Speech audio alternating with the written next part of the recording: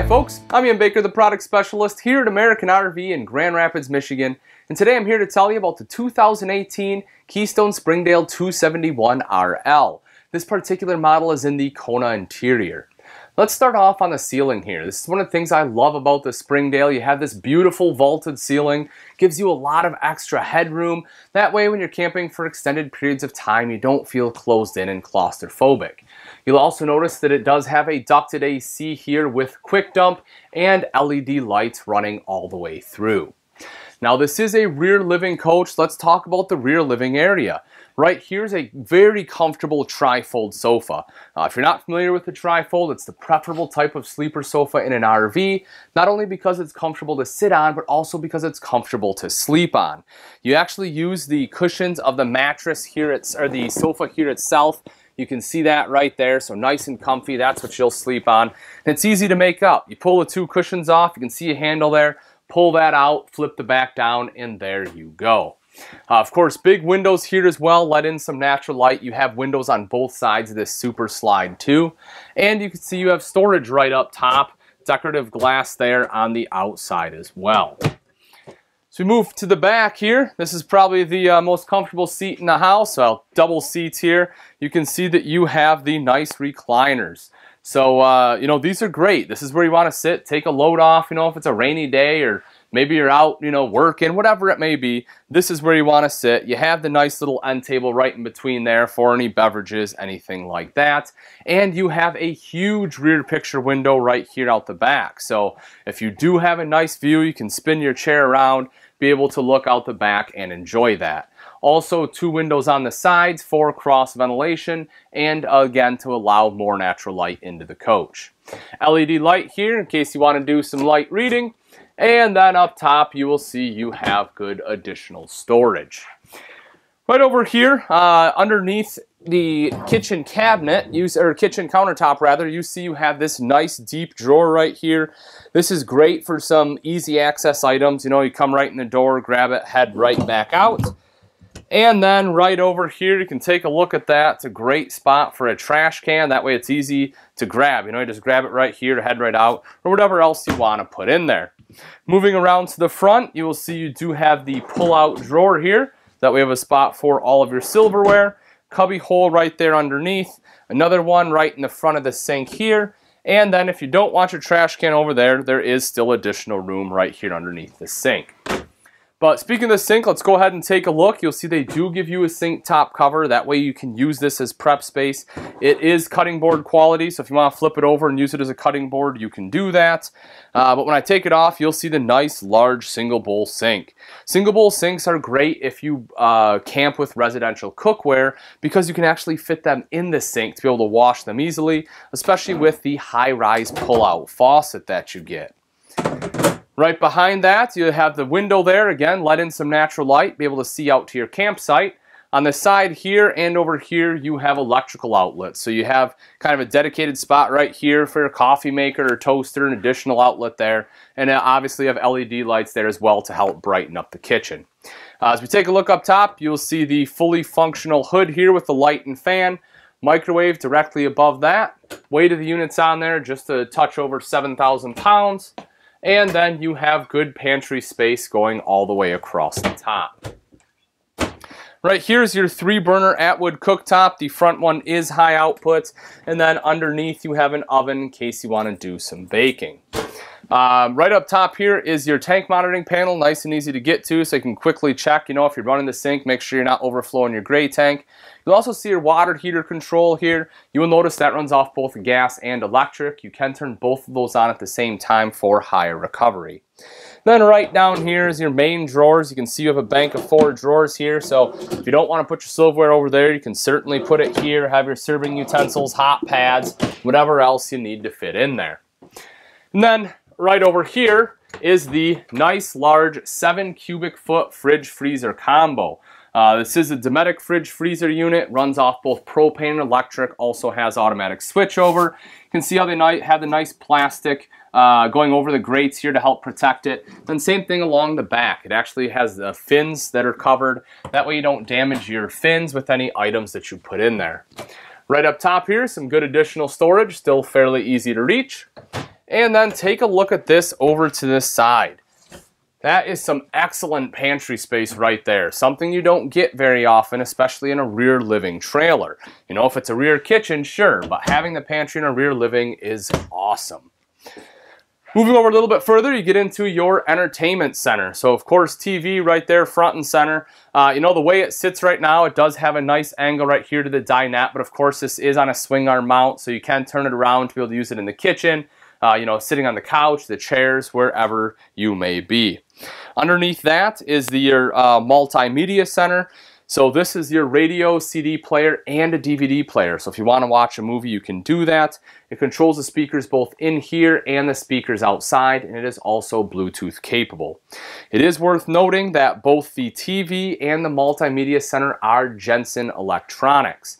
I say that because manufacturers pay a little more for Jensen, but it is certainly worth it. They're top name brand in the RV industry because they're built specifically for the RV industry.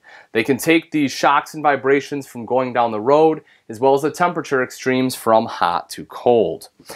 Right underneath here, you will see right there you have some additional storage, perfect spot for your DVD collection. Lastly, here in the living space, you have the dinette. This is obviously where you want to sit and have your meals, you know, be able to play games. Nice big dinette.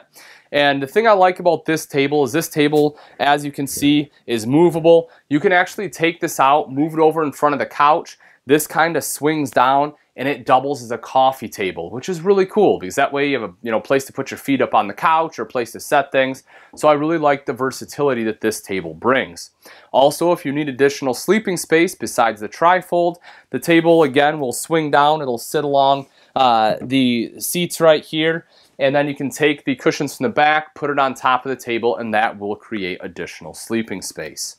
On both sides, you can see when I open that up that you have good additional storage there, and it is very easy to access. Also, you have a big window here, and if you look right in between the two windows, you will see you have dual USB ports, so you have a place to plug in your electronics whether you're sitting at the dinette or on the sofa. The bathroom in the 271 has two entrances and exits, one right here into the master bedroom, the other one into the main living area. So you take a look over to the side here, you see your sink top and vanity. You have some nice storage there underneath. Electrical outlet, of course, for hair dryer, curling iron, anything else you need to plug in. And right above that is the mirrored medicine cabinet. Over to the side here is your nice large neo-angle shower. You'll see you have good shelving, hand wand there as well. And then up top you have the nice big skylight, so you have additional headroom there and it lets in a lot of natural light. Right over here is your vent, that way after you shower can quickly help moisture escape. And then right down in the corner is your foot flush lever toilet with plenty of legroom. The bedroom of the 271 has a walk-around queen size bed, and it does lift up with good storage underneath. You will see it is strut assisted as well, so it's easy to both lift and lower down. If you take a look at the sides here, you will see you have good nightstand space. You have a nice pull-out drawer there. Electrical outlets as well, so if you need to plug in a cell phone, CPAP machine, something like that, you have space in which you can do it. Also on this side right here, they have a little trap door that lifts up. That goes down into your pass-through, but it's really convenient when you're camping. So you can put a clothes basket down there and you basically have a dirty clothes hamper. If we take a look up top here, you see mirrored wardrobe on both sides. Nice hanging rod there. Storage across the top here, and an LED light there for reading. Take a quick look up at the ceiling here. Again, you have another LED light, a vent in case you need some ventilation through here. Right over here is your TV hookups, and then they did put a backer right there in the wall, so if you want to mount the TV, that is where it would go. Let's take a look at the outside of the 271 RL. We'll start right up front here. You'll see there is a power tongue jack. That way it's nice and easy to hook up or disconnect from your tow vehicle. There's also a light on there in case you are hooking up or disconnecting at night. Right behind that, you have your propane tank cover here. There are two 30-pound propane tanks in here, so nice big tanks in case you're taking an extended vacation. And it's nice and easy to get in there as you can just undo the two thumb screws, lift up the door, and access both tanks. Behind that, you'll see rails here for your battery. And then coming up the front, you have the black diamond plating, which helps protect your front end from some of the rocks and debris that get thrown up by your tow vehicle. You'll see how it comes up nice and high here as well. Up above that, you have the smooth aluminum on the Springdale. Gives it a really nice look, especially, while you're at the campsite. It's also a little bit easier to clean in case you're getting any bugs or anything on the front there. Coming around to the side, you'll see the pass-through storage compartment. Nice and big and open, so if you do have some larger, wider items, you can still fit them in the door here. And then there's a light in there as well, again, in case you're getting in there at night. You'll see this unit does have power stabilizer jacks on both the front and back. They're trying to make life as easy as they can on you, so you have the power tongue jack, power stabilizer jacks here, just less work for you. And then if you take a look up top, you'll notice you also have a power awning. So just touch a button to roll that out, same thing to go right back in. And there's LED lights on there, so you don't have to get up and hang up your Christmas lights. Right here is your secondary entrance into the coach. This one does go into the bedroom. The reason this is really nice is if you have guests that are staying the night, they're sleeping on that tri-fold sofa, if you wake up before them, you can easily exit the coach without disturbing your fellow friends or neighbors, family, whatever, in the back. Right over here is an outside shower. This is really cool too. I like having it on the camp side because more often than not, it's on the off-door side or sometimes in the back. But right here, it's nice and usable. You're getting back from the beach, you need to wash your feet off, get all the sand off, you can do it right here. This does have both hot and cold water. Directly above that's your black tank flush. Now this is used when you're done camping primarily, but what this does, instead of taking a hose and sticking it down the toilet when you're done camping to wash out your black tank, you just hook up the hose right here. The black tank has sprayers built in it and it will wash it out for you. This is a mount for a TV, so if you want a TV outside, it's already there. All you have to do is get a bracket, set it right in there, you're good to go.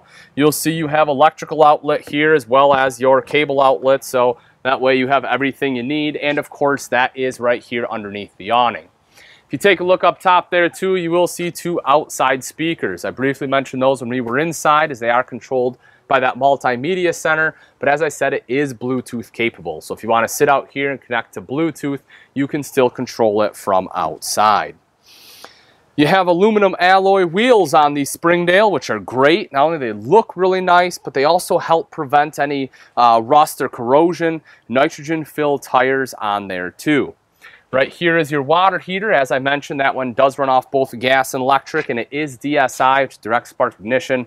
That way you don't have to come out here and light it. You can just do that from right inside there. Now this is your main entryway into the RV. You'll see you have 3 aluminum steps on here, which are great because the aluminum's not going to rust out. And also you'll see they have rubber strips there for extra grip.